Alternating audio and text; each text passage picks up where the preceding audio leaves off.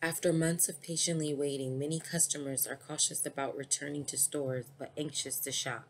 Because I prefer coming to the stores, so online wasn't really something that I wanted to do.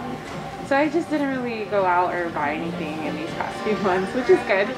Old Navy was one of the first stores in the mall to reopen 2 months ago with only operating online orders and curbside pickup. So anything that they order online, we go ahead and find it in store and package it for them. Associates are taking all the necessary precautions to ensure customer safety and abiding by all penal codes to stay within state law regulations. Sanitize after every single person. We have a limited amount of people in the fitting room.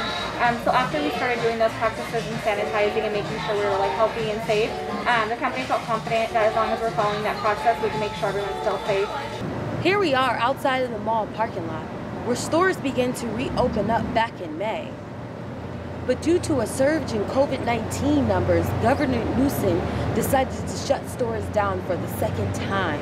This store has been doing pretty good. Honestly, I feel better than before COVID. Red Robin ensures customer safety with utilizing outdoor seating so customers can get the same experience just eating outdoors. I genuinely feel like either way, people are just going to come and shop. There's not going to be a safety protocol in case. Even though we do have one, I feel like people will not care and still come shop.